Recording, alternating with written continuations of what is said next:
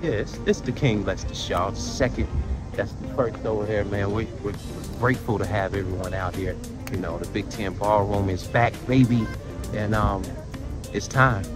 It's all love.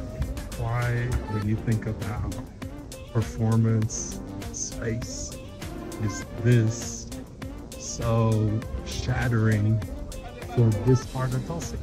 Well, you know what? To bring this energy back to this side of Tulsa, first of all, it's going to be amazing because we need it, man.